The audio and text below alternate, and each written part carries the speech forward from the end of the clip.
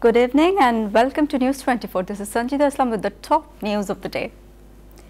CID Additional DIG Sheikh Omar Farooq said that the issue of friendship of a DB officer with the heroin Porimani will be investigated. He told a press conference at his office on Saturday that Porimani Piyashamo and Nazrul Islam Raj were now with the CID. In the meantime, their interrogation started. In response to a question, the CID official said that any influential person is involved in the immoral activities of Porimani shall also be brought under the law. Meanwhile, additional Deputy Commissioner of DMP Detective Gulshan Division MD Golam Saklain was transferred to DMP's Public Order Management this afternoon. Furthermore, the court remanded the costume designer of Porimani, Jimmy, for 3 days.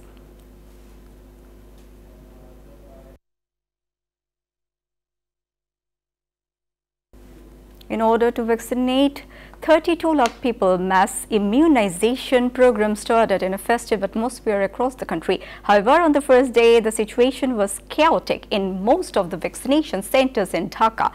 There was an overflowing crowd of people at the centers to get vaccinated. The hygiene rules were not obeyed and the senior citizens were suffering. Meanwhile, the health minister said there would be no more vaccine crisis, adding that an agreement was being made with China to buy another 6 crore doses of vaccine.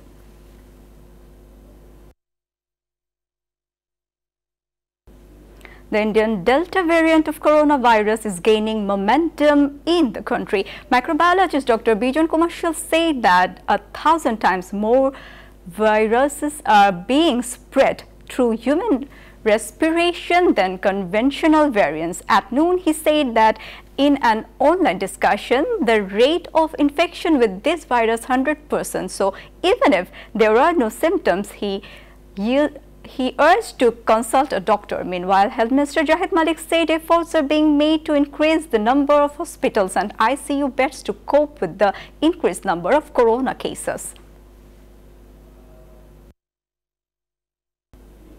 Aedes mosquitoes are on the rise in the Dhaka due to intermittent rains along with the incidence of dengue. Every day, over 200 dengue patients are being admitted to the hospital due to low platelets in the blood.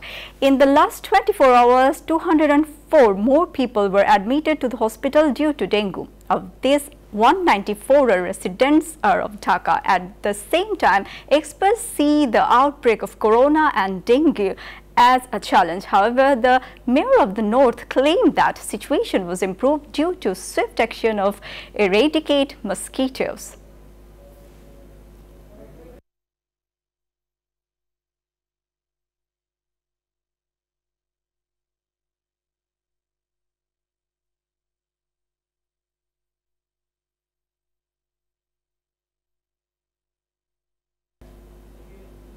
That's all the news for today. Thank you for watching News 24. Please stay with us.